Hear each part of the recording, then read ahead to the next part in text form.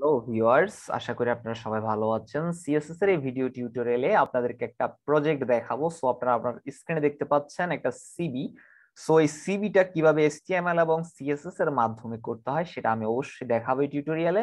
তো পুরো ভিডিওটি খুব মনোযোগ সহকারে দেখবেন। আপনারা দেখতে পাচ্ছেন এখানে একটা ইমেজ এবং এটা একটা ডিপ, এটা একটা ডিপ, তাহলে হচ্ছে একটা লেফট ডিপ আর একটা রাইট ডিপ। এই দুইটা ডিপ দিয়ে কিভাবে এই সিবি প্রজেক্ট আমি তৈরি করব সেটা আমি এই টিউটোরিয়ালে দেখাবো। সো দেরি না করে আমরা শুরু করে দিই। প্রথমে যেটা করব, আমি একটা ফোল্ডার ক্রিয়েট করে নিব। এখানে new folder CV project. So CV project নামে আমি একটা ফোল্ডার ক্রিয়েট করে নিয়েছি এবং এর মধ্যে একটা ইমেজ নিয়ে আসছি। ওকে, তো আপনারা দেখতে পাচ্ছেন আমার একটা ইমেজ আমি এখানে নিয়ে এসেছি। সো এটাকে এখন আমি আমার ভিজুয়াল স্টুডিও কোড এডিটরে ওপেন করব। ওপেন এ ফোল্ডার, ডেস্কটপে গেলাম, এখান থেকে আমার সিভি প্রজেক্ট ফোল্ডারটা ওপেন করে নিচ্ছি। ওকে, সো এখন যেটা করব, আমি এখানের মধ্যে দুটা ফাইল ক্রিয়েট করে নিব। একটা হচ্ছে HTML ফাইল আর এটা হচ্ছে CSS ফাইল। সিবি, দুঃখিত, সিবি প্রজেক্ট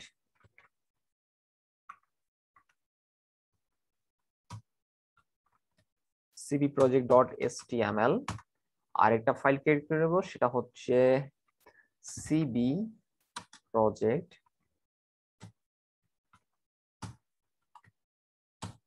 .css। ওকে, সো আমি দুইটা ফাইল এখানে ক্রিয়েট করে নিয়েছি। এখন ফার্স্টলি যেটা করব, একটা বেসিক সিনট্যাক্স রেডি করে নিব। সো দেখতে পাচ্ছেন আপনারা একটা বেসিক সিনট্যাক্স আমি এখানে তৈরি করে নিয়েছি। এখন যেটা করব, সিবি প্রজেক্ট সিএসএস ফাইলটাকে আমি এখানে অ্যাড করে নিব। ওকে, সো আপনারা দেখতে পাচ্ছেন আমি অ্যাড করে নিচ্ছি লিংক। সো আমি যেটা করব, সিভি প্রজেক্ট ডট সিএসএস। ওকে, সো আমার সিভি প্রজেক্ট সিএসএস ফাইলটাকে আমি অ্যাড করে নিয়েছি। এখান থেকে ভিউ অপশনে গিয়ে আমি ওয়াটার র্যাপ করে নিব, যাতে করে আমার স্ক্রিনের মধ্যে ভালোভাবে আমি টেক্সট গুলো দেখতে পাই। ওকে, সো আমাদের মোটামুটি কাজ করা শেষ। এখন যেটা করব, আমার এই সিভি ফোল্ডার থেকে আমি এটাকে ওপেন করে নিব। তো আপনারা চাইলে লাইভ সার্ভারও অ্যাড করতে পারেন, বাট আমি লাইভ সার্ভার অ্যাড করছি না, আমি শুধুমাত্র সেভ করে করে রিলোড করে দেখাবো। ওকে, তো এখন যেটা করতে পারি, আমরা এখানে আমাদের যে মূল কাজ সেগুলো করে নিব। ওকে, তো ফার্স্টলি যেটা করব, আমরা বডির মধ্যে কিছু মার্জিন প্যাডিং আছে সেগুলোকে আমরা ডিলিট করে দিব। তো বাই ডিফল্ট যে মার্জিন প্যাডিং সেগুলো আমি 0 করে দিচ্ছি এবং প্যাডিং 0। ওকে, সো আমি সেভ করে রিলোড করে নিলাম। ওকে, এখন যেটা করব, আমরা বডির মধ্যে ব্যাকগ্রাউন্ড কালার এবং কিছু প্রপার্টি ব্যবহার করব। সো বডি, দুঃখিত, বডি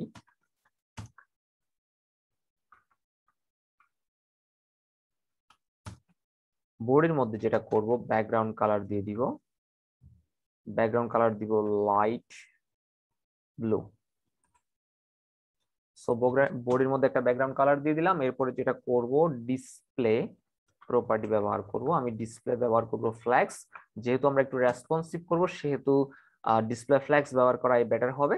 সো এরপরে যেটা করব, জাস্টিফাই কন্টেন্ট দিয়ে দিব। জাস্টিফাই কন্টেন্ট সেন্টার দিয়ে দিব এবং এরপরে যেটা করব, আমরা একটা মিনিমাম হাইট দিয়ে দিব। সো মিনিমাম হাইট আমি দিয়ে যাচ্ছি 100 viewport height. So viewport height কি, এর পূর্বে আমি একটা টিউটোরিয়াল বলেছিলাম, তবু যারা এখনো পর্যন্ত সেটা দেখেননি টিউটোরিয়ালটি দেখে নিতে পারেন। সো আমি রিলোড করে নিলাম আমার পেজটাকে, দেখতে পাচ্ছেন ব্যাকগ্রাউন্ড কালার চলে এসেছে এবং 100 ভিউপোর্ট হাইট এখানেও এসেছে, বাট এটা যখন সিভিটা ক্রিয়েট করবো তখন বুঝতে পারবেন। ওকে, সো এরপরে যেটা করব, আমরা একটা কন্টেইনার এখানে ব্যবহার করব। ডট কন্টেইনার, কন্টেইনার নামে একটা ডিপ ক্রিয়েট করেছি। সো এর মধ্যে যেটা করব, আমি দুইটা ডিপ নিব, যেমনটা আপনারা এখানে দেখতে পাচ্ছেন, এটা একটা ডিপ, এটা একটা ডিপ।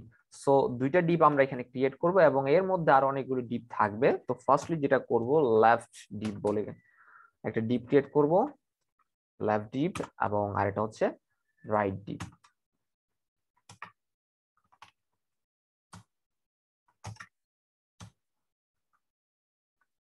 রাইট ডিপ, ওকে, সো আমার লেফট ডিপ এবং রাইট ডিপ ক্রিয়েট করা হয়ে গেছে। এখন যেটা করব, লেফট ডিপ এর মধ্যে আমরা ডিজাইন করব এবং রাইট ডিভের মধ্যেও ডিজাইন করব। সো লেফট ডিভের মধ্যে যেটা করব, ফার্স্টলি আমরা কিছু ব্যাকগ্রাউন্ড কালার এবং ডিসপ্লে প্রপার্টি ব্যবহার করব। ওকে, সো এখানে ব্যাকগ্রাউন্ড কালার আছে red colour, sorry black colour, এবং এখানে কিছু ডিসপ্লে প্রপার্টি ব্যবহার করব। ওকে, যেহেতু আমরা এটাকে রেসপন্সিভ করব। সো লেফট ডিভের মধ্যে যেটা করব, আমরা ফার্স্টলি পজিশন ব্যবহার করব।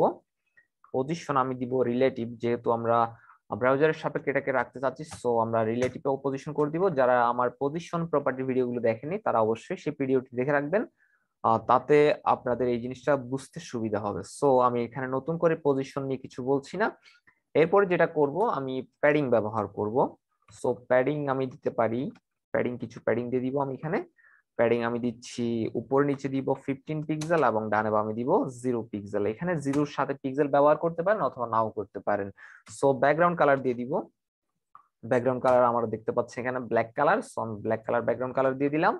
আমরা একটু রিলোড করে দেখি, কোনো পরিবর্তন আপনারা এখানে দেখতে পাচ্ছেন না। ওকে, সো এর মধ্যে যেটা করব, আমি কন্টেইনারের মধ্যে কিছু এলিমেন্ট ব্যবহার করব। তো ল্যাব ডিপটা একটু পরে করার দরকার ছিল, আসলে আমি আগেই করে ফেলেছি, সো কোনো সমস্যা নেই।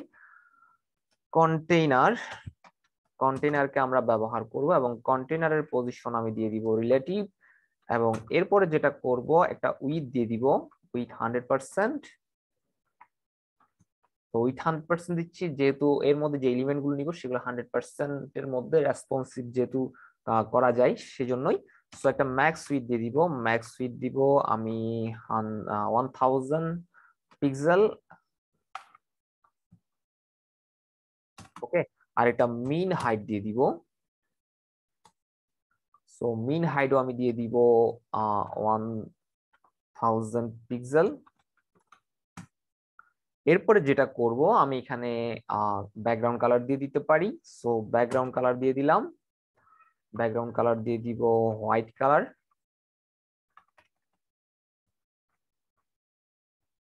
তো ব্যাকগ্রাউন্ড কালার আমার দেওয়া হয়ে গিয়েছে। এখানে কোনো আউটপুট দেখা যাচ্ছে কিনা দেখি, হ্যাঁ দেখা দেখা যাচ্ছে, আমাদের আউটপুট কন্টেনারের মধ্যে ব্যাকগ্রাউন্ড কালার চলে এসেছে। সো এরপরে যেটা করব, আমাদের এই কন্টেনারটাকে আমি দুইটা ভাগে ভাগ করব।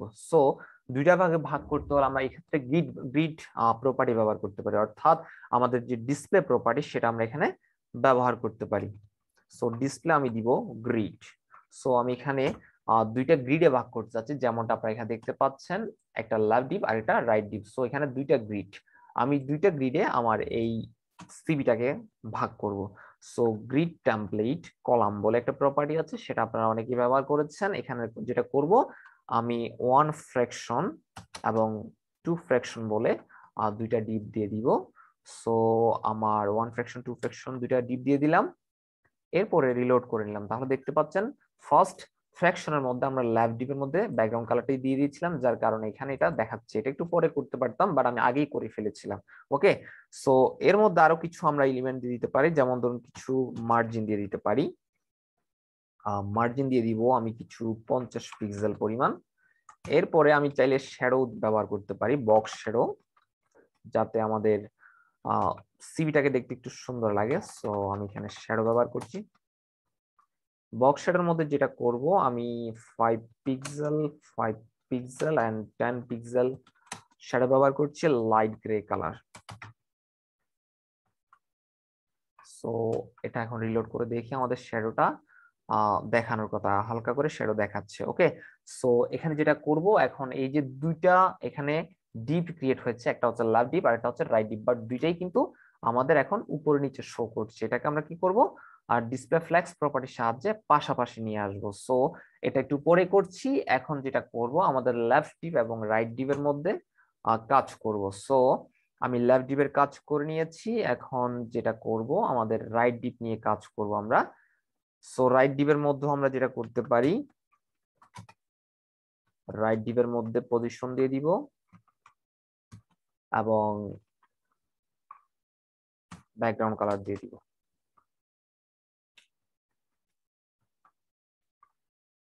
ব্যাকগ্রাউন্ড কালার আমি দিব হোয়াইট কালার, আমি দিয়ে নিয়েছি। দেখতে পাচ্ছেন আমার ব্যাকগ্রাউন্ড কালার, এবং লেফট ডিপের মধ্যে ব্যাকগ্রাউন্ড কালার ব্ল্যাক এবং রাইট ডিপের মধ্যে ব্যাকগ্রাউন্ড কালার হচ্ছে হোয়াইট।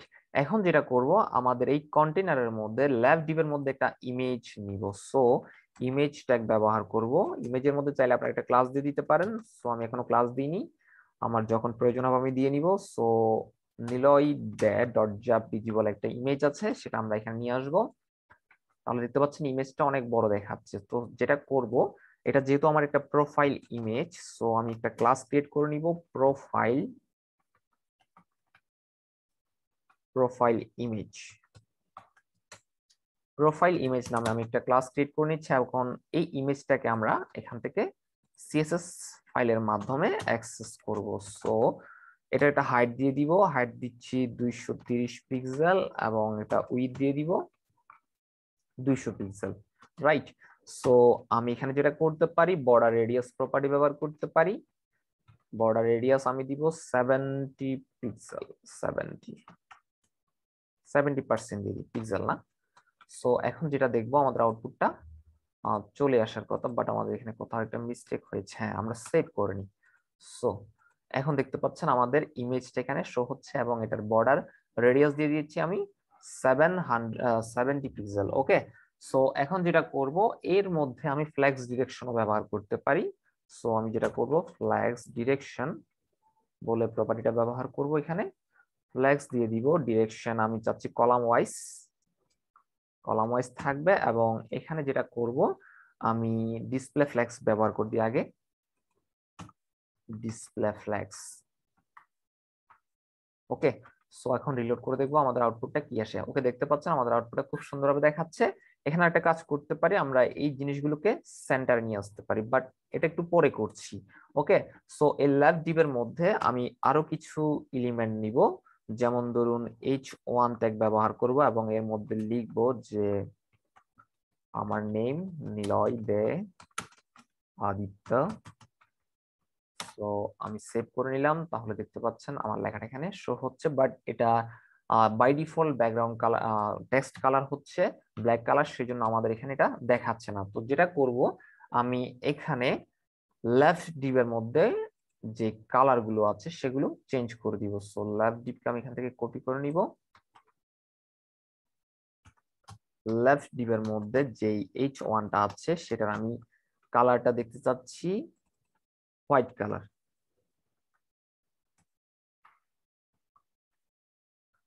সো আমি এখানে যেটা করব, কালার প্রপার্টি ব্যবহার করব এবং হোয়াইট দিয়ে দিব।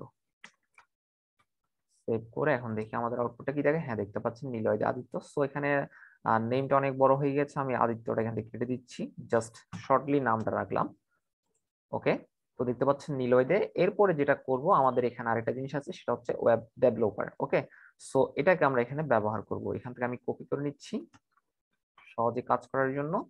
সো এরপরে যেটা করব, আমি H2 ট্যাগ ব্যবহার করব এবং এটাকে পেস্ট করে দিব, রাইট। সো আমি যেটা করতে পারি, এটারও ব্যাকগ্রাউন্ড টেক্সট কালারটা চেঞ্জ করে দিতে পারি, এটাও করে দিলাম। তো দেখতে পাচ্ছেন আমাদের আউটপুটটা দেখানোর কথা, এখানে একটা মিস্টেক হয়েছে, আমি কমা দিইনি। সো এখন আউটপুটটা দেখাবে। ওকে, ওকে, দেখতে পাচ্ছেন নিলয় দে এবং ওয়েব ডেভেলপার। এখন যেটা করব, আমাদের এই পুরো ল্যাব ডিপটাকে সেন্টারে নিয়ে আসবো, অর্থাৎ ল্যাব ডিপের ভিতরে যে এলিমেন্ট গুলো আছে সেগুলোকে আমরা সেন্টার নিয়ে আসতে পারি। অথবা এখানে আমরা যেটা করতে পারি, আমরা প্রোফাইল সেকশনের মধ্যে এটাকে রাখতে পারি। সো আমি এখানে আরেকটা ক্লাস ক্রিয়েট করব, নাম দিব প্রোফাইল সেকশন। প্রোফাইল সেকশন এর মধ্যে আমি এই জিনিসগুলোকে রাখবো। ওকে, সো এখন যেটা করব, প্রোফাইল সেকশনকে আমি কিছু মার্জিন প্যাডিং দিয়ে দিব, অথবা অ্যালাইন সেন্টার নিয়ে আসবো। সো প্রোফাইল সেকশনকে যেটা করব, আমি টেক্সট অ্যালাইনমেন্ট দিয়ে দিব সেন্টার। দেখি আমাদের প্রোফাইল এর এলিমেন্ট গুলো সেন্টারে আসে কিনা। ওকে, দেখতে পাচ্ছেন সেন্টারে এসেছে, বাট ইমেজটা আসেনি। ওকে, সো এখানে যেটা করব, আমরা সেটাকে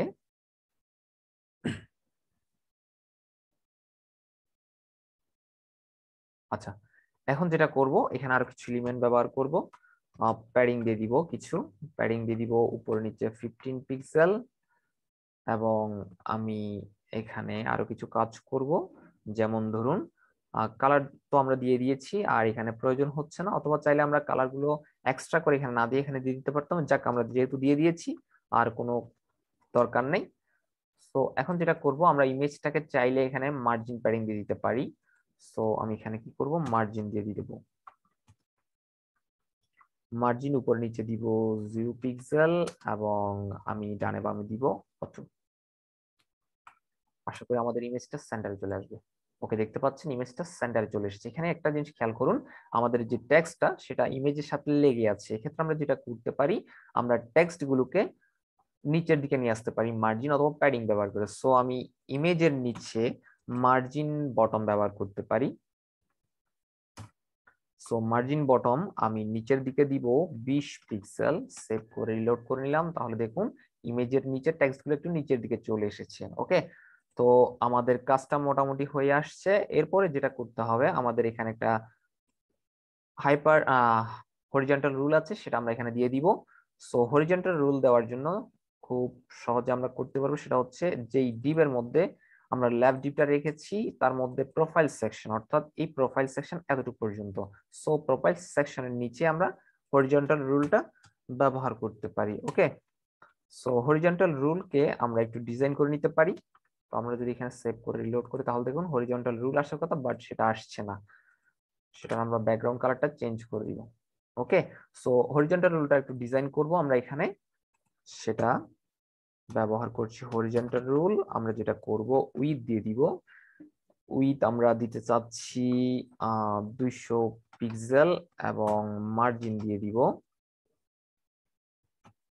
আমরা মার্জিন দিব উপরে নিচে হচ্ছে 10 পিক্সেল এবং ডানে বামে দিব 18। এরপরে যেটা করব, এর একটা ব্যাকগ্রাউন্ড কালার দিয়ে দিব। ব্যাকগ্রাউন্ড কালার হোয়াইট দিয়ে দিচ্ছি। সো এরপরে যেটা করব, এর বর্ডারটা আমরা দিয়ে দিব border 3 pixel solid colour. Solid আমি দিব হোয়াইট কালার। ওকে, সো আমি এখন সেভ করে নিলাম এটা। তাহলে দেখি আমাদের আউটপুটে কি আসে। ওকে, দেখতে পাচ্ছেন আমরা উইডথটা একটু বাড়িয়ে দিতে পারি। এক্ষেত্রে আমি উইডথ দিতে যাচ্ছি 300 পিক্সেল। আর একটু দেখি আউটপুটে কিরকম আসে। হ্যাঁ, চাইলে আমরা আর একটু বাড়িয়ে দিতে পারি। যাই হোক, আমরা বাড়িয়ে দিলাম। ওকে, সো আমাদের এই প্রোফাইল সেকশনের যে কাজ সেটা হয়ে গিয়েছে। এরপরে যেটা করতে পারি, আমাদের এডুকেশনাল ইনফো বলে একটা সেকশন আছে, তো সেটা করতে পারি। সো ভিডিও লেংথ অনেক বড় হয়ে যাওয়ার কারণে আমি পরবর্তী টিউটোরিয়ালে এই এডুকেশনাল সেকশন নিয়ে আলোচনা করব এবং ধীরে ধীরে প্রত্যেকটা টপিককে আমরা বিভিন্ন ভিডিওতে ভাগ করে দেখব। সো এই ভিডিওটি এই পর্যন্ত থাকবে। পরবর্তী ভিডিও টিউটোরিয়াল দেখার অনুরোধ রইল। সকলে ভালো থাকবেন, সুস্থ থাকবেন, ধন্যবাদ।